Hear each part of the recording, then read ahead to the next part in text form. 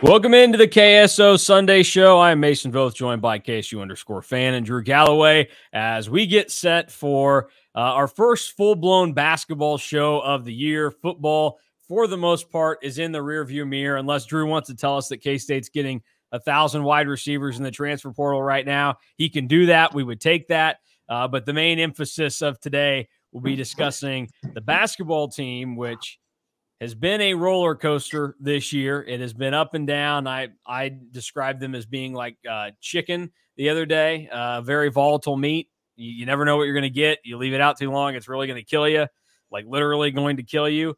But sometimes it's still amazing. And that's kind of what K-State basketball is right now. There are moments where it feels like it is going to kill you.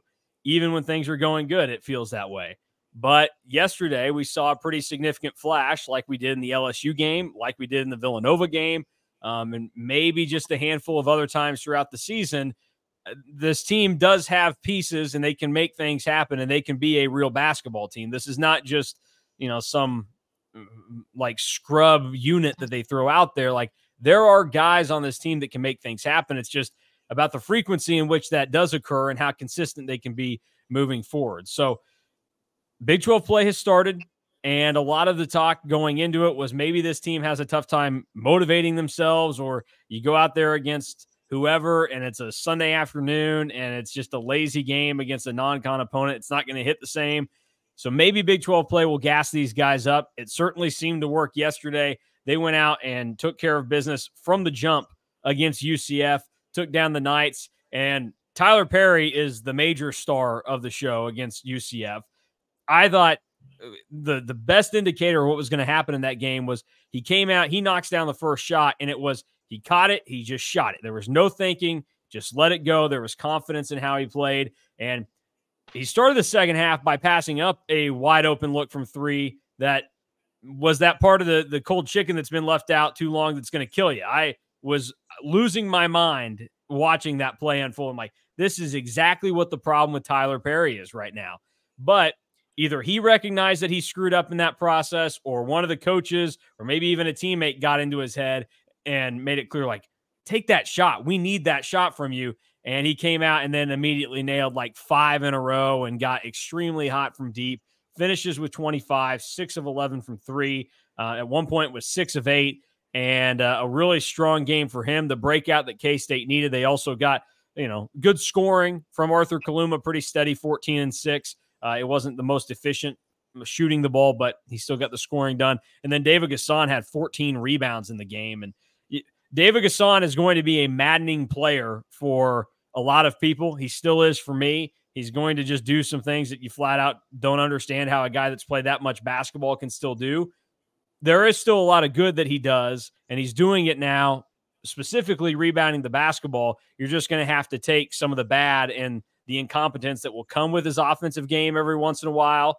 He and Will McNair both have flashed more this year than I would have expected from them, but they still have stretches where they're just like any big man handling the basketball. If they do it too much, they're going to do a lot of things that frustrate you and cause some problems. So those are probably the biggest highlights from yesterday's game. K-State takes down UCF 77-52. I'll start with Drew on this one, because this is really the crux of K-State basketball right now. What is real from the UCF win yesterday? Like, yeah, they won. Yeah, they kicked their butt. Yes, the version that played yesterday looked like an NCAA tournament team. How much of what happened against UCF is going to be able to translate to a majority of the 17 games that are left in conference play, as opposed to this being just an outlier, kind of like the LSU game was starting to appear on the schedule, where you're a lot more like the team that has screwed around with Wichita State and North Alabama and Oral Roberts and Chicago State, and that lost at home by 16 to Nebraska and didn't score it, versus this team that was so dominant against UCF and LSU, who are not great teams by any means, but they are power competition, and you handled them from the jump, took care of your business. So what is real from the UCF win, and what is out there that you need to see more of? I mean, I think that there's two kind of big picture, like what is real kind of things that I took away from the game yesterday. I think the first one is that when K-State's at their best, their ceiling is very high. I mean, we've all kind of hit on it. Like, it's been a bit of a roller coaster, but the ceiling is very high, and like the ceiling is probably more towards the Villanova game as opposed to this game, where you play pretty well against a pretty good team and you end up winning the game. But then I think my second, like, what is real of the game is that UCF is real bad. Like, that's a team that's going to struggle to win Big 12 games. And their record was probably a bit of a mirage based on who they've played. And I think their next 5 games, they all play teams ranked in the top 20. So that's probably an 0-5 start for UCF.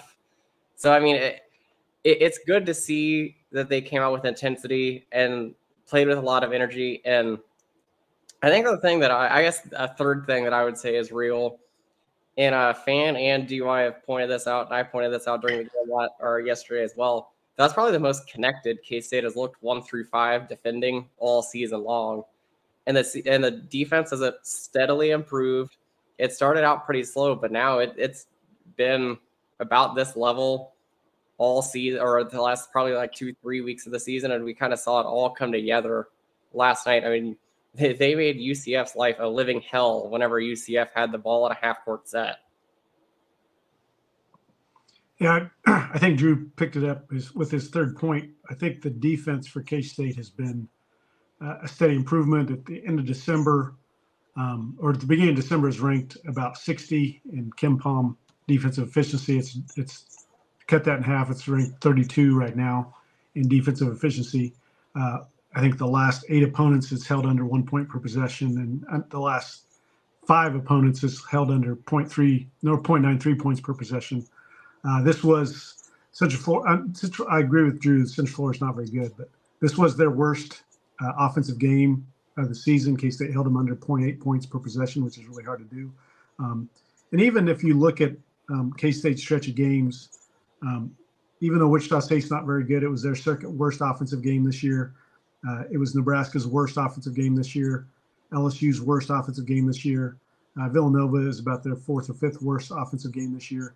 So the defense has really, in the last month or so, picked it up, figured it out, and it's just going to be a matter of, does the shooting come along? And that's the thing that we have to look at is the offense from the UCF game real? UCF came into that game with the strength of defense, top 30 nationally in KenPom. And again, I think that was built off a weak schedule, but K-State had the best offensive game against that defense, and really tore that defense apart early in the game.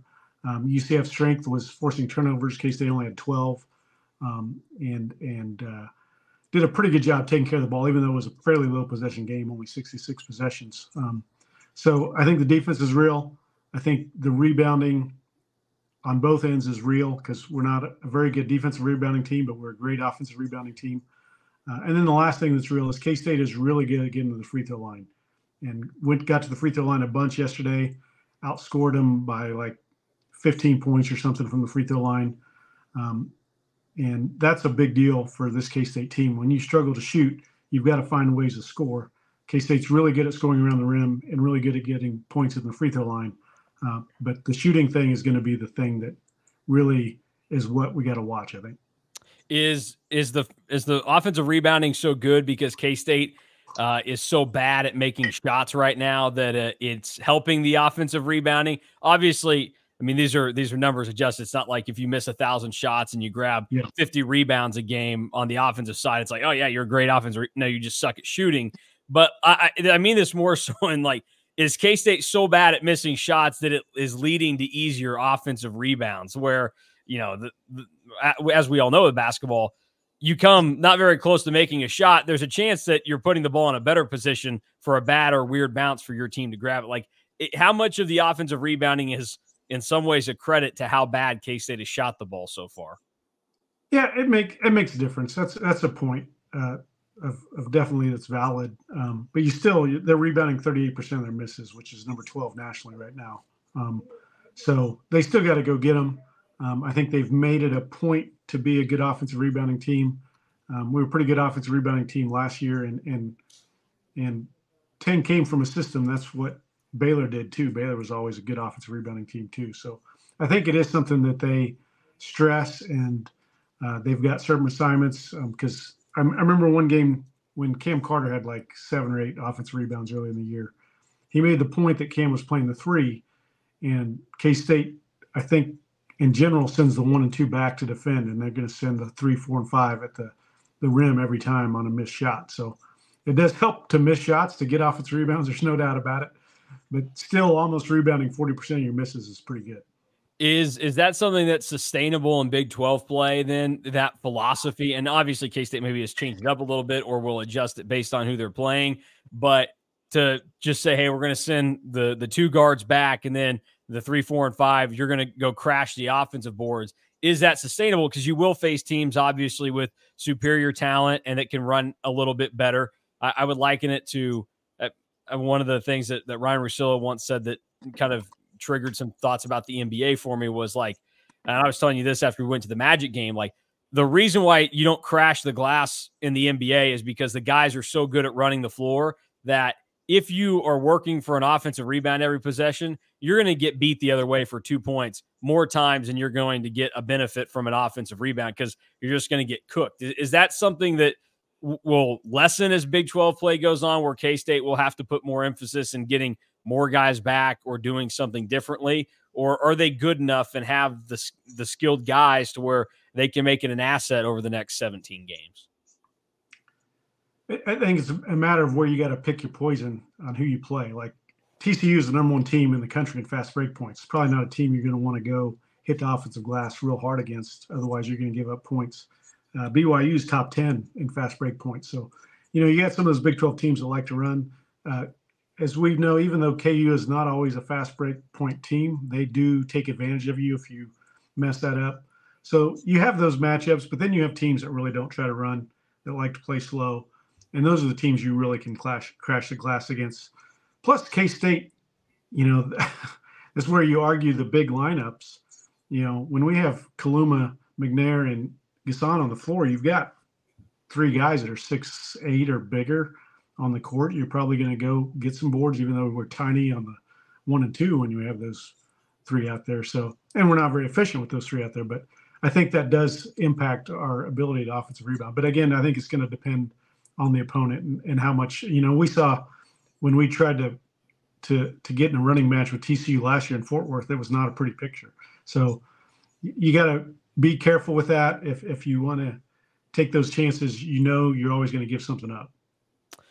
Shooting wise for K-State yesterday, Tyler Perry elevates the 3-point shooting by going 6 of 11 himself. The rest of the team was 3 of 13 from 3. Is this, it's such a weird thing to consider right now for K-State because in the way basketball is played right now, and specifically if you think about what Jerome Tang comes from and kind of how this offense needs to operate, you need to be able to at least continue shooting to make things work and to have the opportunity to get the flow of the offense going in the right way. But this is clearly not a very good shooting team right now. And they lack shooters in general. Cam Carter occasionally can do it, but this has always been my gripe with Cam Carter, that at the end of the year, you're going to get an average that might be like 33%.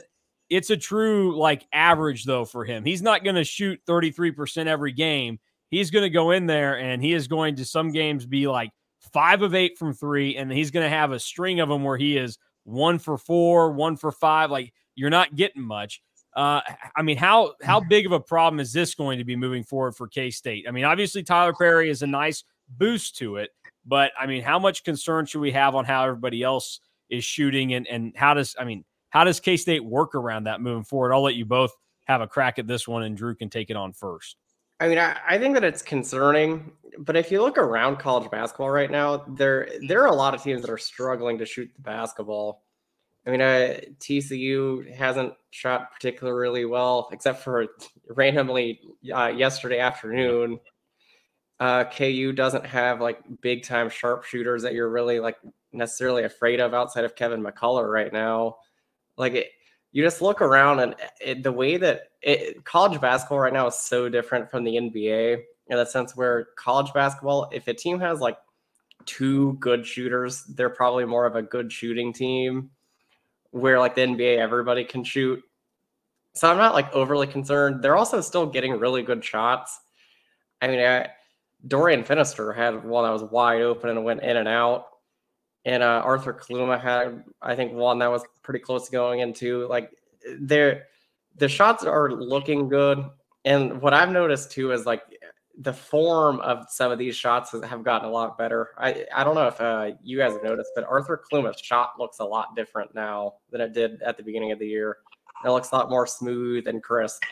So I'm not, like, overly concerned, but it's something where it takes one bad shooting night, like for all college basketball teams, and it's probably going to be a loss. Yeah, it's really about the big three in the shooting, because those guys are shooting over 19 threes a game between Perry, Kaluma, and Carter.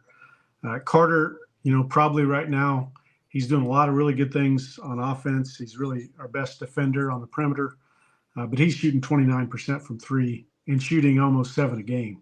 So that really drops your percentage. But the big three combined to make 32%. The rest of the team is making 25%. So the only guy that looks like maybe could be a good shooter is RJ Jones, but he hasn't played lately. He is 36% on the season, but is he going to get out the doghouse, and is he going to get a chance to play at all? So that's a big factor. I think this team does need to shoot 35% from three, night in, night out, to be a NCAA tournament team and be a top half of the Big 12 team. And that's going to be my biggest question going forward. Is can they do that? Can they make those shots? But it's going to be about Carter. Can Carter be a 31, 32% shooter?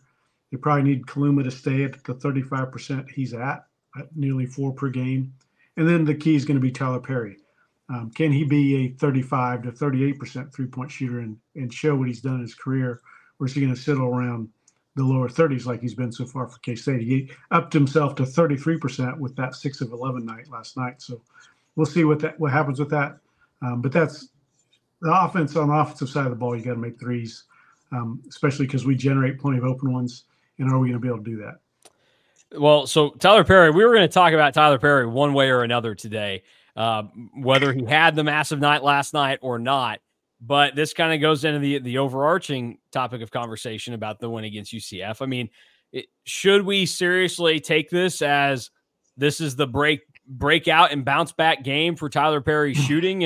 And is North Texas Tyler Perry going to be in a K-State uniform the rest of the time, where that shooting is the real thing? Because look, I would suggest that Tyler Perry has played enough games in college basketball to where we can look at it and say, okay, he shot 41% on 6 attempts a game his first year at North Texas. He shot 41% on almost 8 attempts last year at North Texas.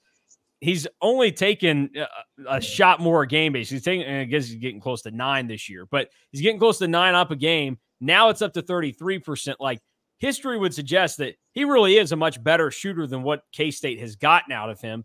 And I mean, I think it was earlier in the year we were talking about, and Fan, you said you think it's just a confidence thing. I mean, I fully believe that's what it is. Last night certainly seemed like a guy that did not lack any confidence. And even after that first one, he was still reluctant. It still looked like there was some lingering effects in the first half, but something triggered there late in the second half. After 17:45 is when he passed up that open look, and then he didn't pass up another one the rest of the game. So would you both bank on Tyler Perry giving you this kind of shooting moving forward? Obviously, I'm not telling you to say, hey, he's going to score 25 every game and knock down 6 every time out and shoot, over 50%.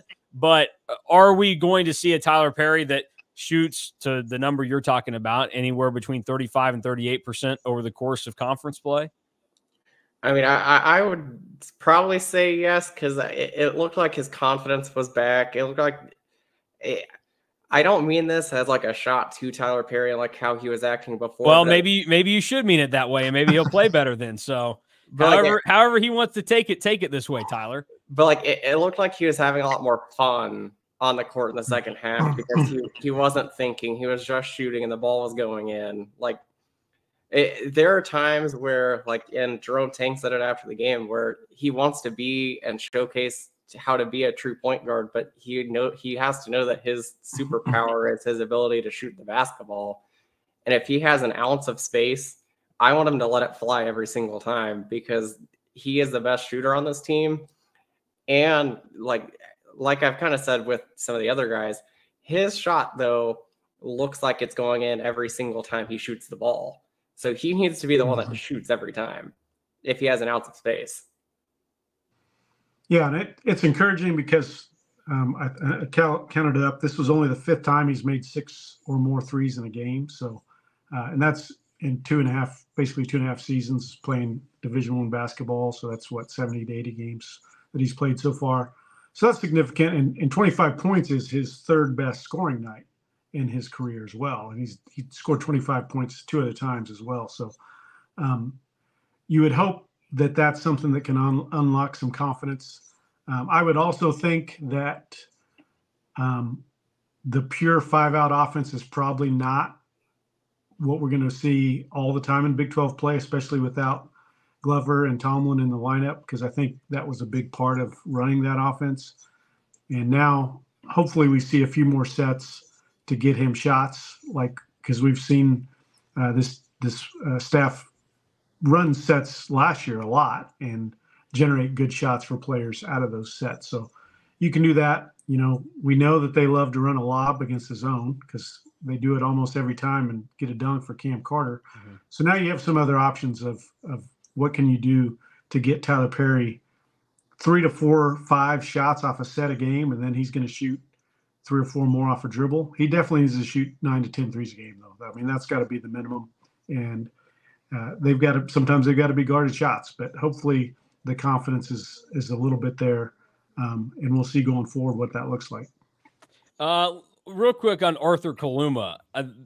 I mean, what should we be seeing more from him offensively? Where should he be getting like a breakdown of his shots from? Because he's been a fairly good 3-point shooter for him this year, and now small sample sizes compared to a guy like Tyler Perry. But if you look at what he's gone out and done, I mean, he shot 35% from 3. He only took 3 last night. He made 1 of them. Does he need to be taking more from there? And obviously it wasn't, he missed 6 of his 9 shots last night. So where should Arthur Kaluma be working more? And how much of that should he be initiating himself versus being set up by other guys? Because I think we have seen him at times this year, like against Villanova and LSU, that he might need to be a little bit more assertive when he has the ball in his hands and creating something for himself. I think the one area where we see him do it consistently, oddly enough, is he will sometimes he'll do one thing to try and get some space beyond the 3-point line, and then he almost feels like he has to shoot the basketball. And so he'll take some bad ones from 3 occasionally. But where do we think Arthur Kaluma is best suited working forward? Because, I mean, obviously last night there's not a lot to complain about, and we can say that's probably the best that you got out of K-State. But there's a chance that Arthur Kaluma probably still needs to be this team's best player, and for sure, their most consistent scorer. So what's the best way for that to be achieved? I'll say the first part for Fan, because I know that he's going to say it, and I want to beat him on saying it. Every shot for Arthur Kaluma and for every single player at K-State needs to be a 3-pointer or at the rim. No 2-point jumpers. But that's just, it's the most analytical thing because 2-point jumpers are very inefficient. K-State's also not very good at them right now. I don't like that one of the sets that they ran in the game yesterday was for an Arthur Kaluma mid-range jump shot. That bothered me a little bit.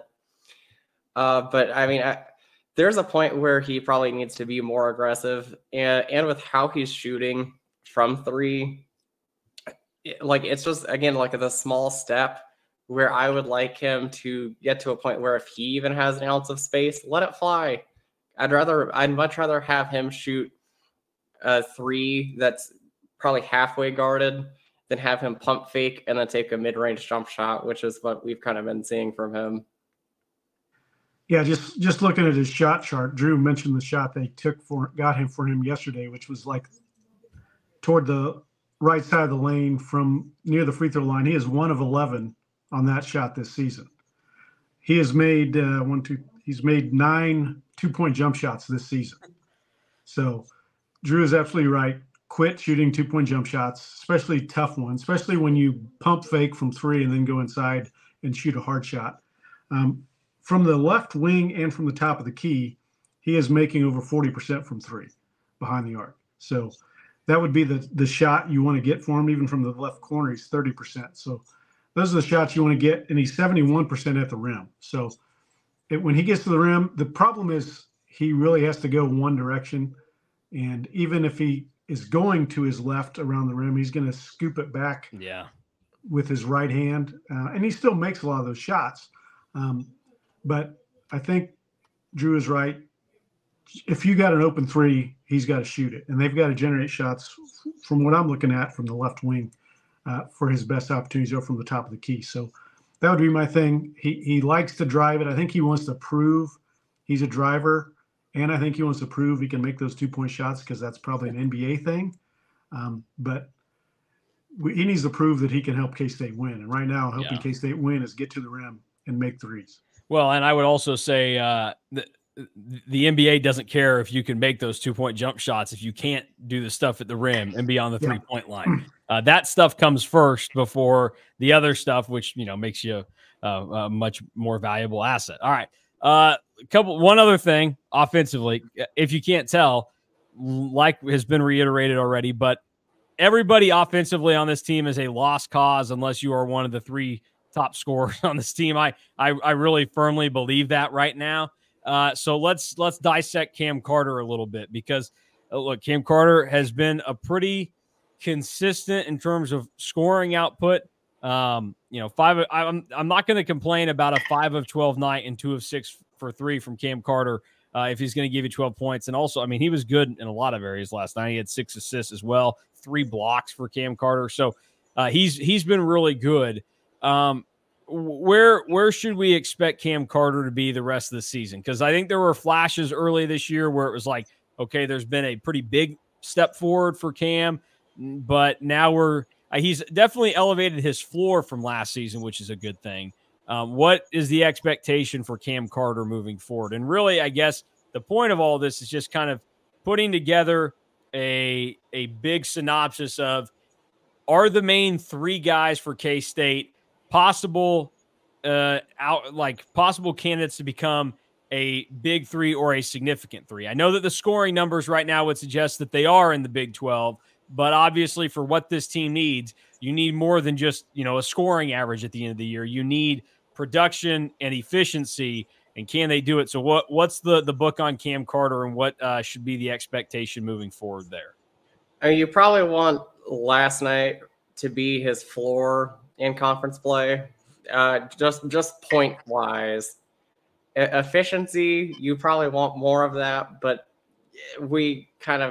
it's a hit and miss with efficiency with Cam Carter sometimes. But the one area where I'm probably the most concerned with Cam Carter actually comes on the defensive end, because he's their best defender and always guards the other team's best player. I worry about him tiring out during games, and I think that's why you've kind of seen him in the second half falter off a little bit and not be as efficient in the second halves of games. It's like I would want him to be around like that 12 points be his floor, but I also don't want him to sacrifice any of his defense, because I think that he's by far the best defender on this team. Yeah, I would agree. How do you balance that, the workload he's going to have on the defensive end, guarding usually the other team's best perimeter player night in and night out, and still score? Like Kaluma, he's really good at the rim. He's 74% at the rim. Like Kaluma, he's best at the left wing. He's hitting 40% from 3 at the left wing spot. So, getting him those shots, generating those shots. Like Kaluma, he likes to shoot way too many 2-point jump shots and is not very good at it. So we got kind of 2 guys, even though they're different sizes, and a 2 and a 3 or 2 and a 4, that kind of have the same problem as far as where they're scoring from and how they score. So continuing to see him attack is nice, because he's been a much more aggressive player. But I agree with Drew. He's a 1.04 efficiency for the season. You'd like to see that. He's probably, because of his usage and the tough shots he takes and the fatigue from defense, he's probably not going to be like a 1.15 efficiency guy. But he can be in the upper 1.08, 1.09 and help this team. And I think that's what we need to look for is maybe reduce some of those tough 2-point shots, continue to get to the rim, and find those spots on the floor where they can where he's making threes. And right now for him, it's the left wing and maybe the right corner where he's hitting 37.5%. So those are things that I look for. They definitely need these three to be the big three. Right now, they're averaging 47 points per game between the three of them, which would be the 11th highest total in K-State history for a top three scoring trio. And it'd be the first time ever with three guys at 15 points per game or more, which is where they're all at right now. So if they can maintain that, that's good for K-State basketball, but it's got to be an efficient 1 point or 15 points per game from all of them, and not a low efficiency, taking a bunch of shots and missing too many hard shots. This team's love affair with 2-point jump shots is genuinely wild. Now, the good thing is, Drew, the rate is not high. It's like 300 in the country. So maybe it's because I harp on it so much that we think about it, but the 2-point jump shot rate is not super high, which is good. They're just really, really bad at it. They're just really bad. They're like 360 in the country on 2-point jumpers. Yeah. Percentage. It's bad. I was going to use an analogy that, a lot of people probably would have laughed at it, but I don't think that it's necessarily appropriate. So I'm going to try and workshop in my head real quick on the fly, something that's a little bit not as like intense as what I was going to say. I'm trying to what is something? I'm very intrigued of what the original version of it is. Well, it wasn't going to be offensive to anybody, because I was going to use an example that was like just downright appalling to everybody, so nobody was going to but I don't want to put this on you guys are shooting 2-point jump shots. I'm going to compare you to these type of people. But I guess I would liken it to I'll use my no, that's not even fair, because I'm not a bad brother. 10 more seconds and I'll decide if I want to say it or we'll just move on. I would liken it to, okay, so yeah, I'm just gonna say it because it's all right. If people are mad at me for saying this, for taking a stand, whatever. It would be like somebody that, like you've got, no, I still don't know that I want to say it. So I really probably shouldn't. So I'm sorry for not paying off on that to everybody. Sorry. I think for, 80% of the people, they would have been like, yeah, I get that. 20% would have been like, that's a little much. So I'll just share it with Fan and Drew afterwards. You'll probably have to remind me about it. But it's a comparison that I now fully believe in. All right. One of the things that Drew mentioned there was the depth. And not only is it a significant thing for K-State, it became a much more significant topic during last night's game when you're crushing UCF by 1,000 and Jerome Tang still is like, I don't want to play anybody else in this game. There's a lot of things that we can kind of go over it with, but my big point would be, and I talked about this in the instant reaction video last night, the depth thing is probably the biggest problem that you suffered from losing Quez Glover and Naquan Tomlin for various reasons, in that this team in non-conference play, for the most part, they were playing so bad and so disappointing that I wasn't even going to entertain how Quez Glover and Naquan Tomlin would have impacted this team in one way or the other. Just because, number one, it's not like they were known commodities. We're just banking on something different happening. And now with Naquan Tomlin, a lot of people have a lot of confirmation there because he's come out in 2 of his 3 games with Memphis. He's played really well and been really good. But, I still would have had questions about how consistent he could have done it for K-State and given them truly what they needed. But nonetheless, we do know that Naquan Tomlin would have helped this team to have another competent body out there offensively and can do some things. Quez Glover, we know that this team operates better when Day-Day Ames is on the floor, but it's not because of Day-Day Ames. It's a stylistic thing.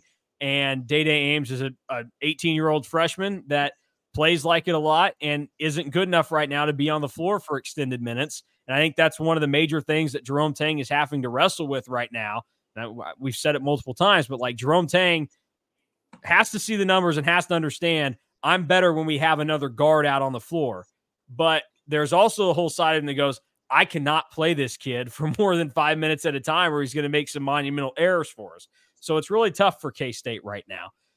What should we make of how Jerome Tang handled last night with only playing 7 guys until it was truly, at the very end of the game, and he had no choice but to play everybody else? Like, and what would you do differently? Like, you don't have to be critical of Jerome Tang, although that it's fair to be in this circumstance, but what would you do differently? Because even if you think that, hey, the 7 guys got the job done last night, whatever, I don't think it's a good business decision in a game where you're kicking somebody's butt by 30 points the entire time at home, when you're about to start this gruesome stretch of conference play, to just keep playing these guys and work them to the ground. When you can get them a rest, find a way to get them a rest, and Jerome Tang did not do that last night. I guess I'm the opposite, because K-State hadn't been playing well up until last night. And with how the net and KenPom works, like, it really skews your way if you just absolutely run a team out of the gym. And K-State was up 34 at one point. I think it actually got up to 35 at one point. And if they would have beat UCF probably by like 40, then the KenPom jump that was 18 points at the end of the game last night probably could have been like 25 or 30. So with how the advanced metrics work, I think I would like to see, I don't want to say a running up score, but I mean, you've seen other teams do this, like BYU, who has less quad 1 and quad 2 wins than K-State does, but are number 4 in the net going into last night because they'd been running teams out of the gym. Which we'll get to them, but that was the most predictable fraud of all time. So yeah. I did not think that they would prove it game 1 against Cincinnati at home, but I'm glad they did. So like, you see that with like other teams. So like, I get wanting to see other guys and like see what you have. And ideally you'd have an 8th person that you trust. But last night, with how everything's kind of played out with the net and with KenPom so far, it probably was better for K-State to keep the starters in the 7 guys that they played in, as long as they did, because it gave them such a big jump. Yeah, I see that. I think the net jump was nice, but I do think winning takes care of that, even if they're close games from now on. If you're winning games in the Big 12 and you get to 9, 10, 11 Big 12 wins, you're going to be fine with your quad wins, and your net's going to be 30s, 40s, which is what you need to get to. So I see that point. It is interesting. Like, I think, the old adage as a coach is the biggest message you can send is by playing time or not playing time. And I don't know if that's the case. It seems to be the case. I mean, based on the comments after the Chicago State game with talking about those guys, the one-word answer Coach Tang gave was mature with some of those guys that haven't been playing. I think specifically Colbert and Jones. So something's going on there where he's sending a message. I mean, Colbert, Buddy, Jones, and Taj played 2 minutes each in that game. They got in the last 2 minutes of the game. So it was kind of like the walk-ons, and then Tamon Lindsay, the one walk-on, did get in after them for another minute. So it's got to be a trust issue and a focus issue from those guys, either on the scouting report or whatever they're doing in practice, that he's not willing to play him. And even game to game, that switches. I mean, Manning was our guy, energy guy, and played a decent role against Chicago State, and then came in with the other guys at the end of this game. So it does make it tough. I do think in the biggest issue is an injury. I do think you can get worn out, but I think freshmen get worn out. Like, Dede Ames could get worn out, but all these other guys, Perry, Gasson, Kaluma, Carter, McNair, even, those guys have played power conference basketball or high-level basketball, even though Perry wasn't a power conference guy. They've played lots of minutes. So I think you can sustain it given the number of breaks in games and TV timeouts and 4 to 5 days between games. The tough stretch was when we were going to overtime every game in the middle, early in December, and those guys were playing 45 minutes a game. That's tougher, but I do think 34, 35, 36 you can sustain. It's not ideal, but I do think someone else does have to step up for this team to be an NCAA tournament team from those guys that played 2 minutes in that game, because I think you'd like your rotation to be 8. Even Coach Tang said he'd like it to be 8, ideally. So they're figuring that out. I think they've got to figure that out as a staff, and then the guys have to figure it out if they want to play or not. At what point does, I mean, I think the philosophy, and look, we're not there, so obviously we don't know what goes into it. So maybe there really is like some serious maturity problems that has to be addressed with these guys to even get one of them to where they're able to see the floor. But like, it feels like there's just been, Jerome Tang has been a little bit oversensitive in how he's decided to hold guys out of playing this year. And it's been no rhyme or reason, seemingly. Like the Taj Manning thing, how immature did he get from Tuesday night to Saturday night? Like, what did his good 15 minutes in the Chicago State game against a terrible team, did his ego get so inflated from that? Or like, what went down there? And look, I'm not advocating that we need to see more Taj Manning this entire season, but we've heard this, it seems like, after every other game where this guy needs to mature, this guy needs to mature, and they sit, and then, oh, there they are for 20 minutes, and then they sit.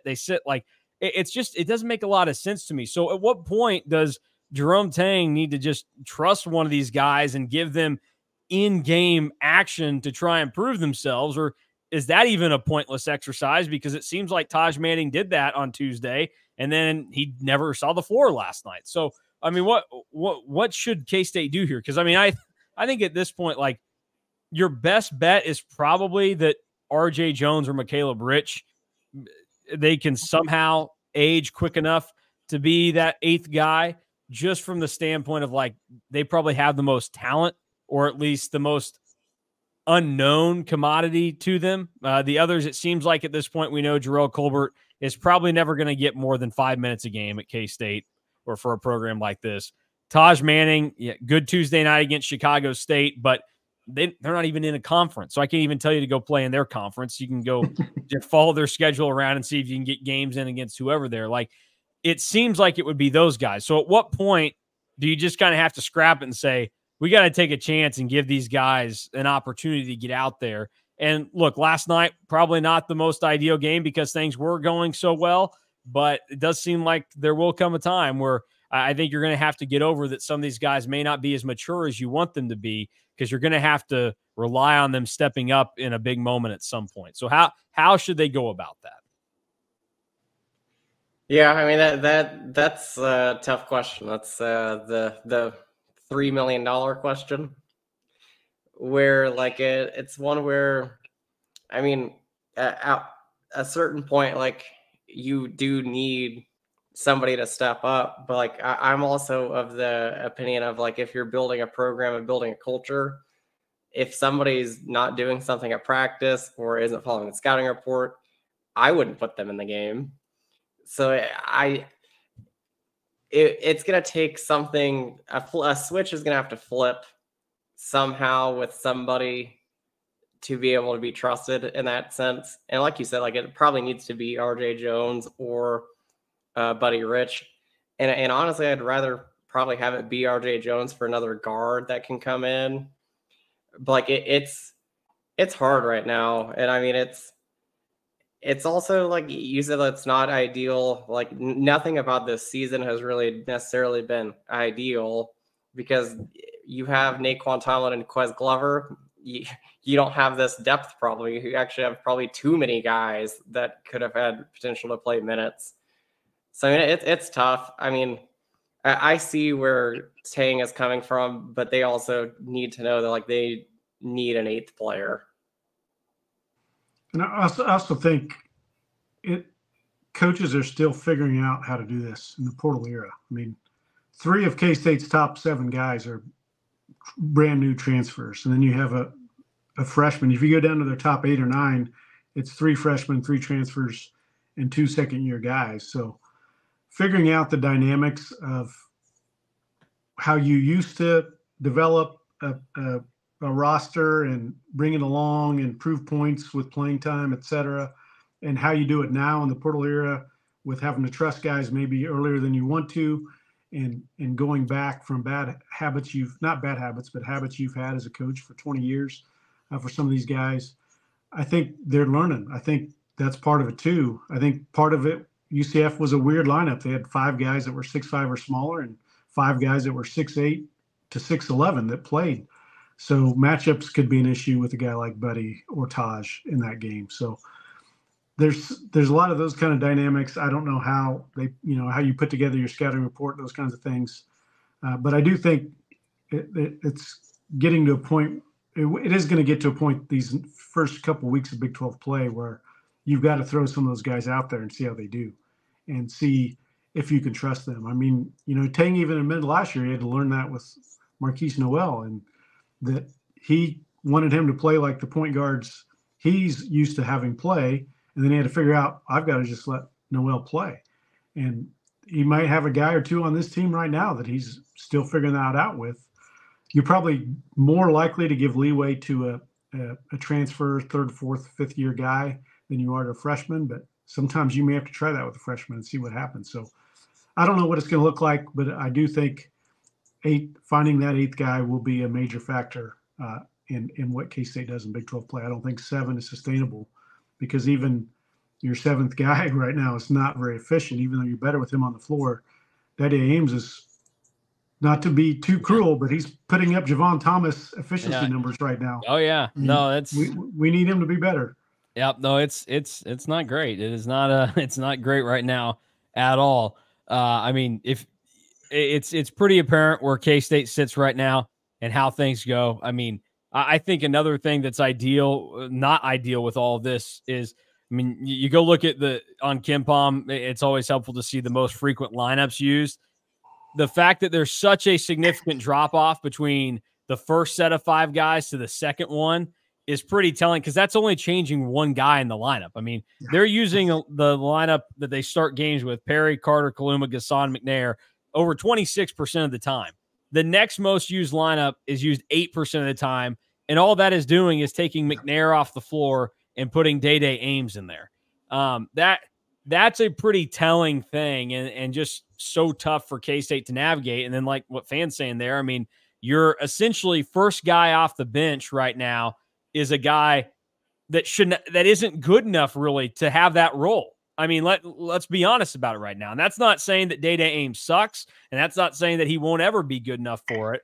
But when you're Javon Thomas, you do not use that term lightly. That man was terrible at basketball. That is the worst K-State basketball player that I have ever seen with my own 2 eyes. I have zero love in this world for Javon Thomas. I hope he's doing fine as a human. I hope he never touches a basketball again, because that would be cruel to the sport of basketball for him to pick up a basketball ever again.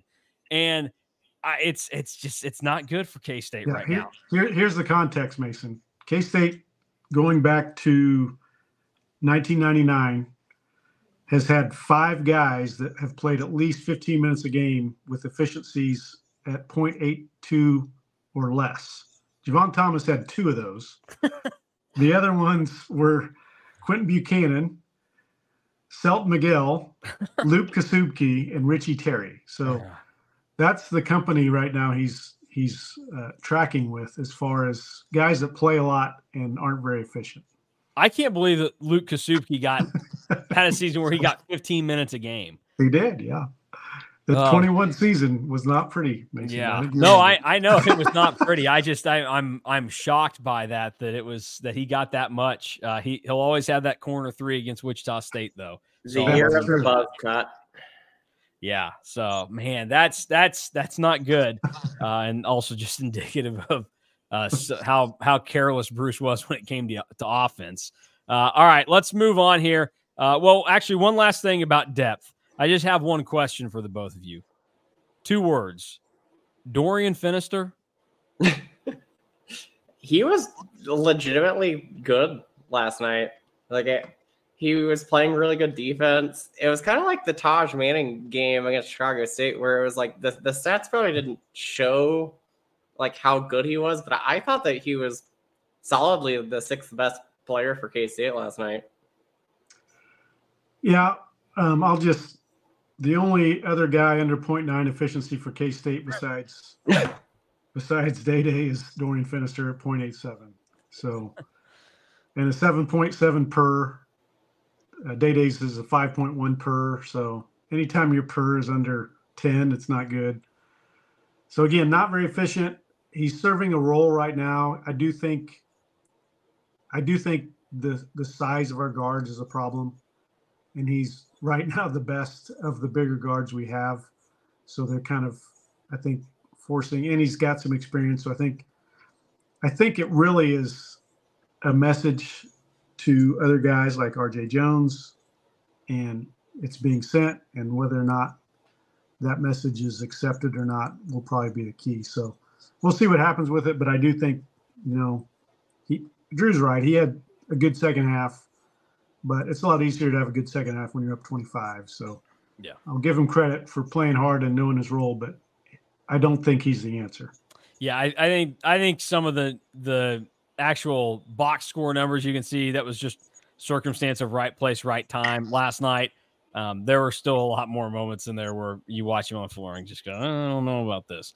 All right, let's roll on here. Big 12 play starts. K-State 1-0. They now get, as easy of a road game as you can get outside of playing UCF, which KU gets to do on Wednesday. So good luck to the Knights there. On the road in Morgantown this weekend.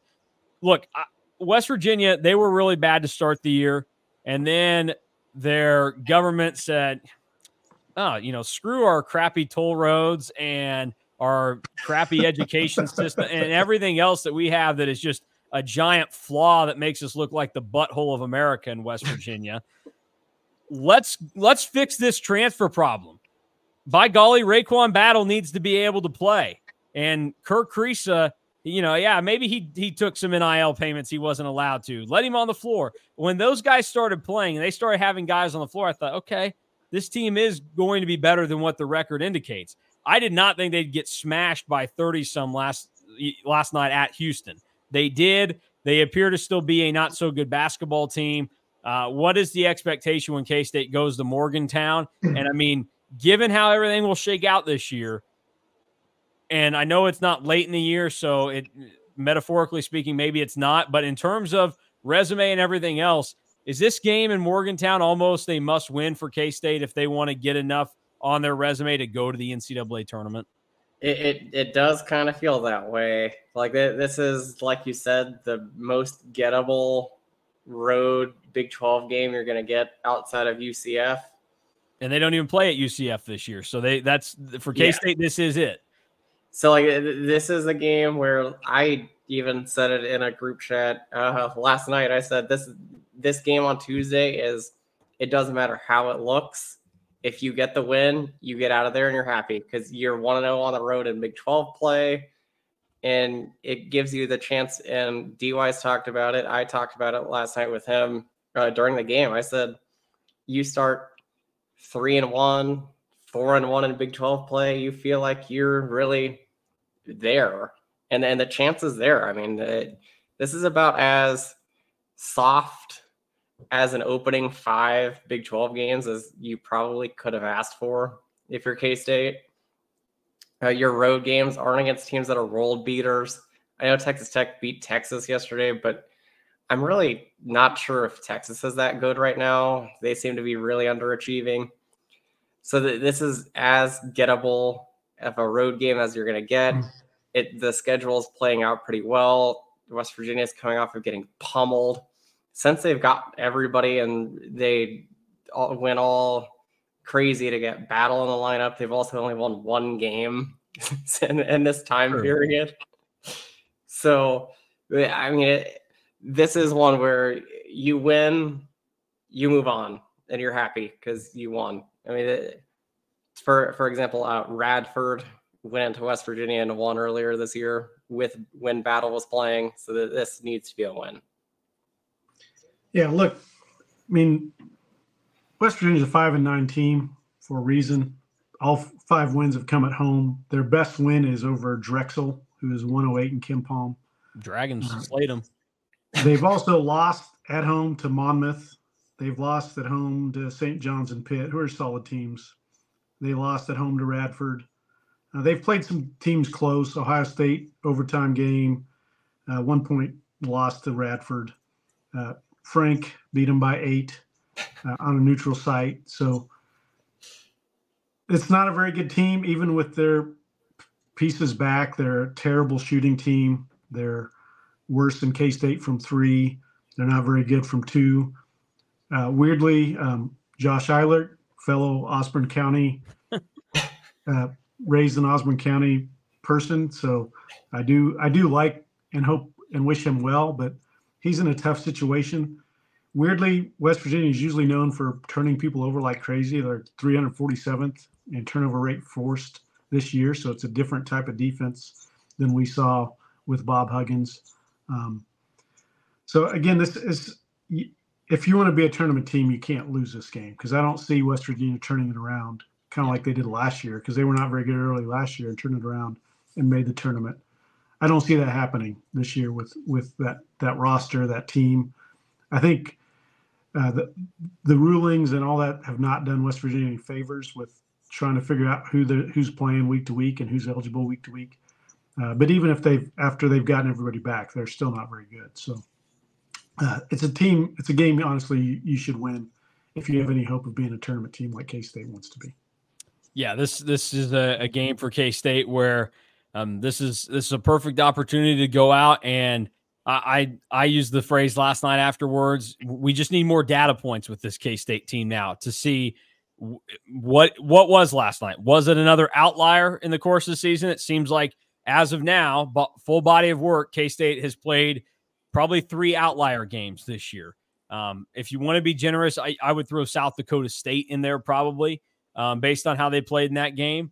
But go out and just win on the road at West Virginia, and I can start to buy in more into how awesome you played against UCF and start to see the light at the end of the tunnel and that this team might be better than what we anticipated. And this team is not going to be – this team has 0 chances being as good as last year's team or even half as good as last year's team. But last year's team wasn't anything special in the non-conference. Shout out to Jess Settles. He was the only one that saw it in the non-con last year for this team. But then everybody else is just kind of like, yeah, okay. Then they were a different team in conference play. And that can be the same thing for this team. It just won't be to the same level. But K-State, the opportunity is out there. So here's a look at the resume currently for K-State, because we're going to be tracking it all year. So in the net, they moved up to 77. They're up to 60 in KenPom entering today. And there's a breakdown with the quads and the games that are left out there. Quad 4, that West Virginia game at home will be a quad 4 as of now. Probably will stay that way. And Wichita State, they just lost on the road today at Temple. That will probably move into that range as well, I would imagine. And then you're obviously going to have a lot of opportunities for really good wins out there. It's just about how many of them can you get. So what do we make of where K-State's resume currently stands? And, Fan, you're probably the most equipped to kind of go into this for us. What is that target number of wins that K-State needs to where I don't even want you to give me the number that makes them feel comfortably in? You can start by giving me the number that says, hey, this team at least is going to give themselves a chance with this record on Selection Sunday. Well, to me, it really comes down to quad 1, quad 2 wins and avoiding quad 3, quad 4 losses.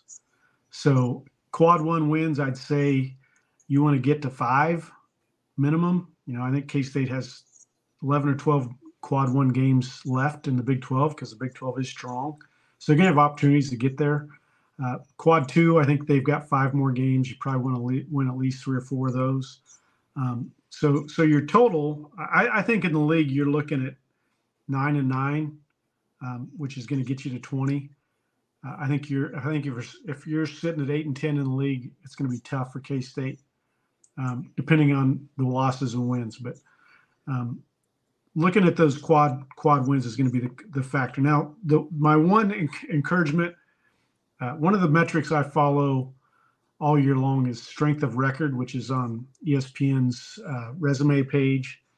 Strength of record is, if you look at strength of record over the years, teams that have ranked high in strength of record by people who have followed it have usually been at-large teams. Usually that means you got to be top 45 strength of record to get in. Right now, K-State's 44 on the ESPN strength of record, which does a decent job of kind of looking at where you play. It's not quite like the RPI was. I think it factors in some other things. And that they would actually, right now, they put K-State as 11 seed based on that strength of record, which is in the Big 12, second to last getting in. They have BYU as the 47th strength of record team and a 12 seed.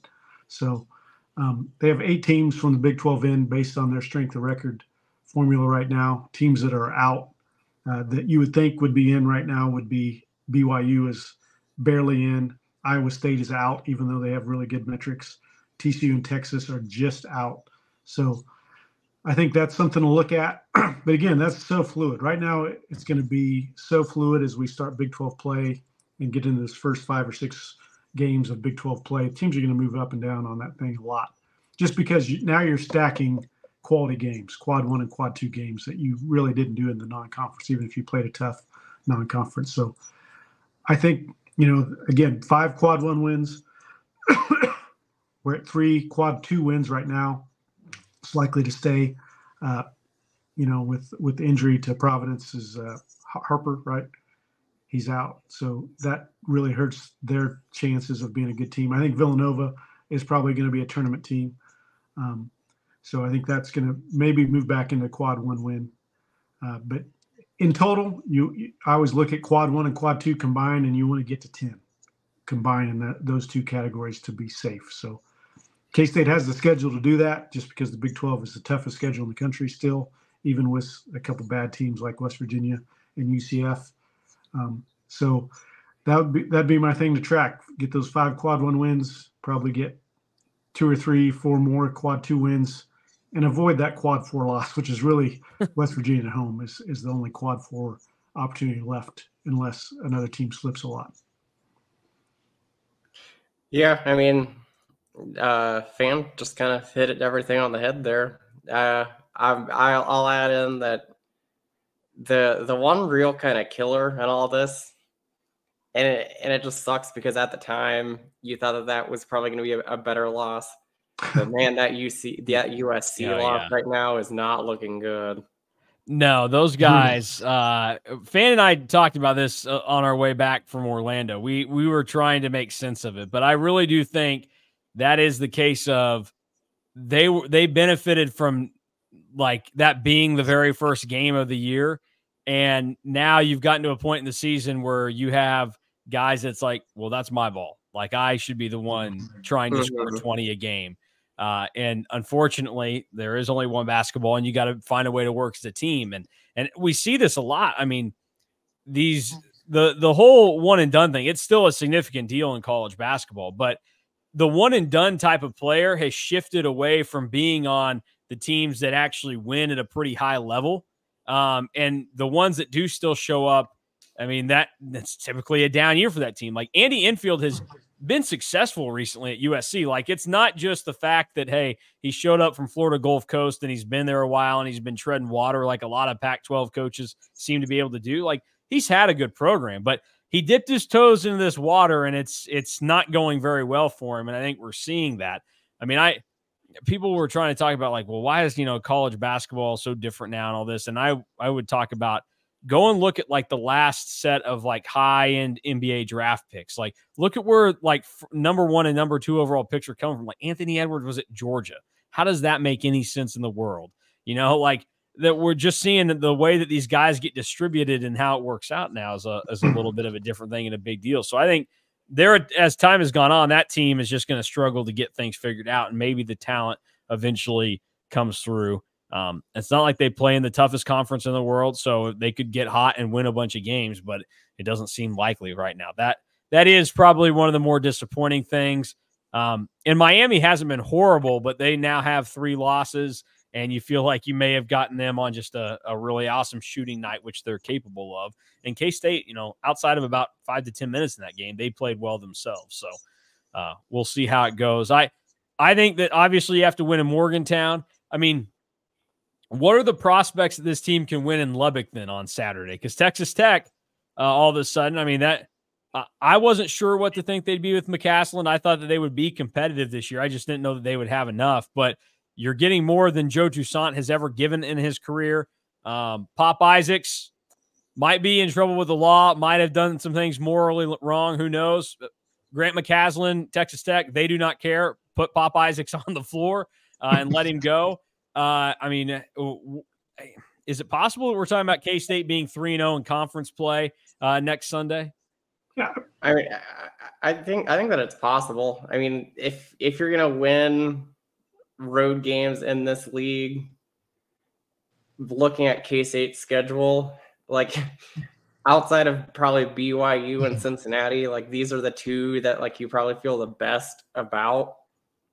So I mean, it's definitely possible. I mean, Texas Tech is a solid team and just beat Texas, but I mean, they kind of have the same issues that K-State's had of like you don't really know what they have right now.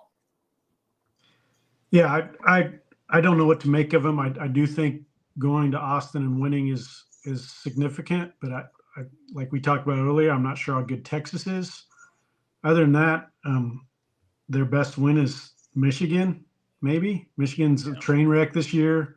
They beat Northern Iowa at a neutral site. So at home, they've played mostly bad teams. They beat Oral Roberts by 6 at home. And they got smoked by Villanova. Well, okay. Guys, I was told Oral Roberts was pretty good when I was hitting alarm bells after that overtime win. So, well, I think, come on. I think Oral Roberts might still be good enough to win the Summit. I'm not saying they're a great team. The Summit's kind of up between them, South Dakota State, and St. John or some other team or St. Thomas. Oh, St. Thomas, yeah. Yeah, St. Thomas. So those three are kind of the teams to beat in the Summit. Still, I did think Oral Roberts looked a lot better than South Dakota State, even though I think South Dakota State's probably the better team right now. So regardless, I don't know what to make of Texas Tech. I do think it'll be interesting to see how Tyler Perry reacts to this game. And, you know, you could get either a really great game from him or you could get an awful game from him in that situation, in that setting, and playing his old coach. So that will be the thing to watch for me in that game. They're playing super slow. They've got a really good defense. And then surprisingly, they're playing pretty good offense. But again, I think a lot of their offensive numbers are inflated by a pretty soft non-conference schedule. All right, well, let's close things out. Let's talk about the rest of the Big 12 yesterday. First full day of play and everything that worked out with it, KU and TCU. I mean, no better way to start Big 12 play than a classic Big 12 game in Allen Fieldhouse. Just, you know, gotta help the Hawks out a little bit. And I want KU fans to know this, like, just own up to it and embrace it. Like, you don't have to be so soft and sensitive. Like, it's pretty simple to explain why you get all of these calls. You are one of the 5 best basketball programs of all time. You are amazing every single year. You have one of the best coaches that this game has ever seen, and he does not care about consequences. Neither does his, you know, slimy assistant coach Curtis Townsend. And you are the king of this league. Like, that is why you get calls. You get them. You don't have to. It's not offensive to say that you get them, and that's not what people are doing. And you're just the common enemy. And you absolutely get these calls. Own up to it. Embrace it. I think what I said on Twitter yesterday was, you are kings. Everyone else is peasants. Act like it. Do not get up in your feelings when people say that, yeah, you might have gotten some calls that are monumental in helping you win a game here or there. Nobody is saying that you win all 9 home games every year in conference play because of the refs. You just, the 1 or 2 that you might lose, you get some extra help in a key moment. Like, it's fine. Just own up to it. It's totally fine. So a perfect way to start Big 12 play in Lawrence. And then Houston blasted West Virginia to tell us that Houston's at least going to try and take on Kansas in year 1. We'll see what the Houston play is like after 18 games in Big 12 play instead of just 1. Baylor survived in overtime against Oklahoma State. Baylor has been shooting it amazing all year. They did not against Oklahoma State. They just kept taking 3 after 3 and missing it. So my kind of basketball right there. I respect the resiliency that they showed in trying to go out there and shoot the lights out, even though they were not going to. Iowa State lost on the road at Oklahoma, who is a candidate for also being a fraud, but those are two fraud teams that played soft schedules in the non-con, so who knows what to make of that. K-State beats UCF. We don't know what to make of that either. Tech wins at Texas, and then number one fraud currently, BYU, lost by 11 at home to Cincinnati last night. So what sticks out to you guys from the Big 12 day number one? Houston winning by 34 to open Power Conference basketball for them since their Southwest Conference days anyway was pretty impressive. The Tech win, they jumped 17 spots in KenPom just as we did. And then Cincinnati's win at BYU, they jumped 12, or not in KenPom, in the net. Since they jumped 12 spots in the net. So those are significant. I do think, the Oklahoma-Iowa State game is interesting.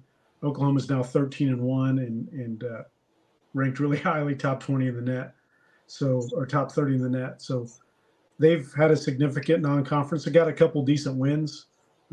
Surprising to me, I don't even know. I've got to go look as we start play.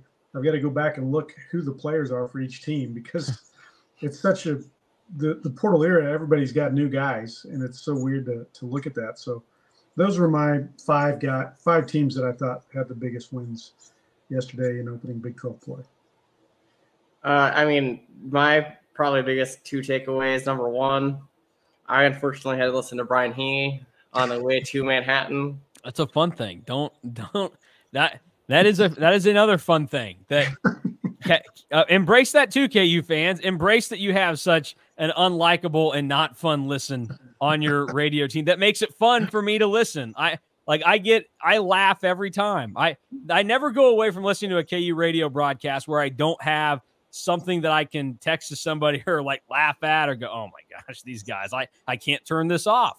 I love listening to KU radio broadcasts. So they should also not get upset about that either. They have the perfect hometown radio team. They are going to stroke your ego if you're a KU fan and feed into everything that you believe, right or wrong. And if you are an opposing fan, you are going to go, these guys are idiots and they suck just like their fans. This is all one giant compliment to KU, and these people just don't get it. They are too soft.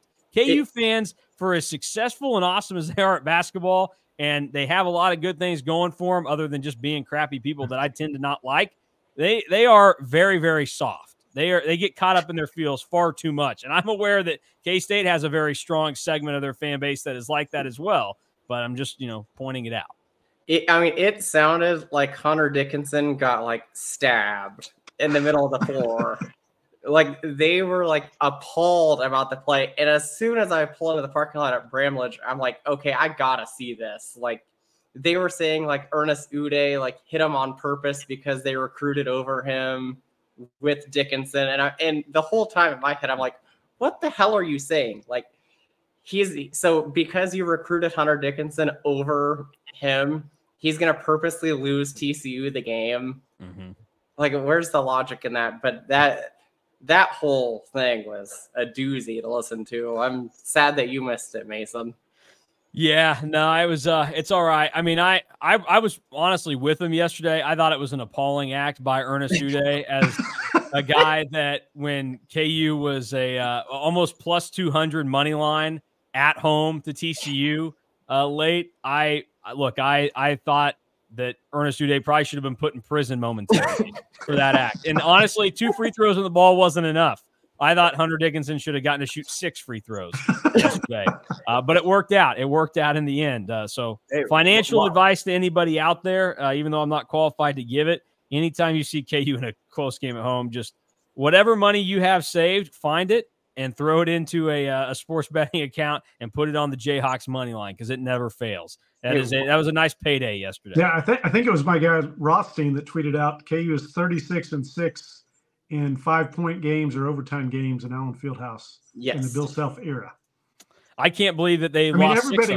Everybody wins those games 86% of the time. That's everybody. Yeah. I also thought it was funny. Somebody was talking about that yesterday. And I was like, yeah, I guess Bill Self hadn't built up enough cachet yet when Jim Wooldridge was there to get that kind of help. That might have been the last year that Bill Self wasn't getting those calls to help out. Well, while we're on financial advice, I'd like to give a personal shout out to Jalen Bridges for dunking the ball at the end of the Baylor game for no reason at all to cover. Yeah, he might be in a support group with Iowa State football players after this season if we review the inner workings of that dunk. No, I think that he should be celebrated for it. That was a great dunk. Yeah, the Bears closed -4.5 for anybody worried about that on the betting side of it. I think that obviously props to TCU for showing up yesterday and I mean, basically proving that last year was not a fluke when they went to Allen and won. They did just have to pay the reparations of they did actually win that game last year. And according to the basketball gods, you're not supposed to win those games in Allen. So, or at least it's not supposed to be that easy. So they had to make it painfully hard for them to lose this year. And I look around right now. I mean, Houston is probably the one that stands out the most just because, yeah, West Virginia is terrible. But to make that kind of a statement, like Houston is highly motivated to prove that they belong in the Big 12 and that they can be a perennial contender to Kansas's claim at the top. I don't think that they will be, but to come out and do what they did yesterday proved that they were the real deal. And really, I look around and I see KU and Houston. Those are the only two legit teams right now in the Big 12. Everybody else is pretty resemblant of what college basketball as a whole is this year, which is not really a great product. I mean, Purdue is head and shoulders, literally and figuratively, with Zach Edey above everybody else. But as I've tried telling people, I don't care about Purdue, and I'm not going to put any stock into what they do because of how bad Matt Painter has been in the NCAA tournament. It doesn't matter to me. So you can tell me how much better Purdue is. Yep, statistically and eye test wise, they are right now. It means 0 at this point. And I think in the Big 12, what we're seeing is it's going to be a fun 18-game race. We know it's going to come down to Kansas and Houston and maybe Baylor at the end of it. But everybody that shuffles in basically spots 4 through 14 is going to be fascinating to watch. And it's open to any one of these teams in the league, except for probably West Virginia, probably too big of a hole right now, to work themselves into the NCAA tournament. Yeah, and UCF because they just suck. So they're not going to be able to work themselves into anything other than maybe trying to get back to the American because they weren't even good in that. And that's a bad start. When you're looking at K-State and you probably think yourself, like they're not playing that great. And then they smash you by 30 and now you have to go home and face KU.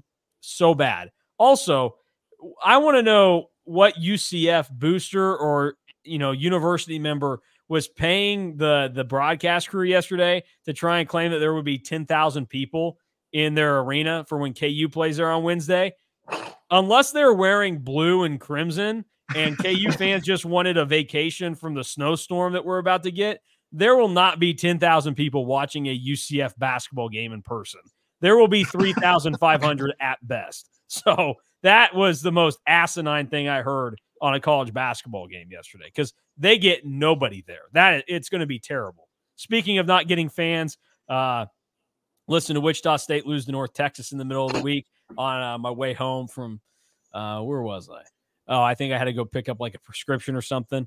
Let me tell you, that game in Koch Arena, it sounded maybe as good as a high school crowd on radio, but I'm going to guess that the Manhattan Junction City crowd on Friday night was louder than what Wichita State had cooking against North Texas. So those are, of course, all me playing the hits of the shots that I got to get in on all the people that I hate. So any other thoughts before we close this thing out today?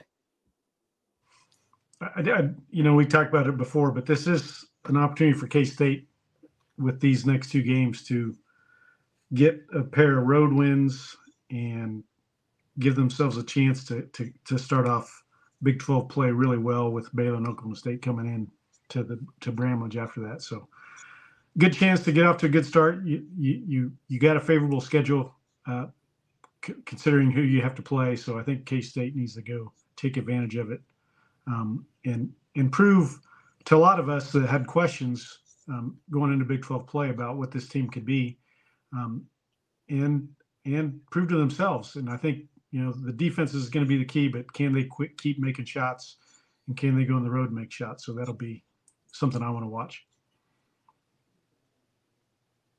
Drew, anything to add in closing here? I mean, that was just about everything that I had, but I'll say that I mean, we're gonna figure out a lot about this team over this next week, because I think that you need to take at least one of these 2 games. Yeah. Oh, absolutely. Absolutely. Yep, absolutely. I really do think that, I mean, you're looking at it right now with the way things are set up, like this is a gettable stretch, and a team that is tournament worthy. They find a way to win the game in Morgantown, and they'll get some other ones. And obviously you can make a really significant impression if you find a way to take down Texas Tech too, and then come home. I don't expect you to beat Baylor, but then it's excuse me, the COVID's catching up to me now. Oklahoma State, who is also gettable. So you have this is so bad. I was going to try and work through it. I thought I could do it, but you have a stretch here of 5 games where you could theoretically be 4-1. And that gives you a pretty massive leg up with the final 13 games that you need, or even that one game in Kansas City that you could possibly get as a win, which we know that the conference tournament isn't as impactful to the tournament case anymore. But if you get a decent enough one when you're on the edge there in Kansas City, it probably helps you out. All right. That sounds good. Good place to end it. I was going to try and see if one of you want to help me out and say one more thing so I can get a drink of water in, but it's all right. We're going to get through it. We don't need it. For Drew Galloway, KSU_fan, I'm Mason Voth. I'm not contagious anymore, but I may still sound like crap every once in a while after my bout with COVID, just to watch Avery Johnson and K-State win a Pop-Tarts bowl. It was worth it, though. It was worth it. And Fan didn't get sick miraculously, so that's a big one. Okay, well, we got through it. Long show today. Didn't anticipate going this long, but K-State basketball, a lot more fun to talk about after just one game to change the momentum and everything than what we experienced the last couple of weeks. So we are out of here. This same trio, we are back next Sunday. We'll have 2 more K-State games in the books, both of them on the road at West Virginia and at Texas Tech. DY and I will have stuff throughout the week. So if you want more than just the video stuff and you only are getting it here, make sure you go to KStateOnline.com, over at On3 for all the great written work. A lot of football recruiting stuff going on right now, transfer portal guys, K-State working hard on some receivers, also some good notes from everywhere else around K-State. So that's where you can get it, K-State Online. Thanks for watching. We'll be back next week.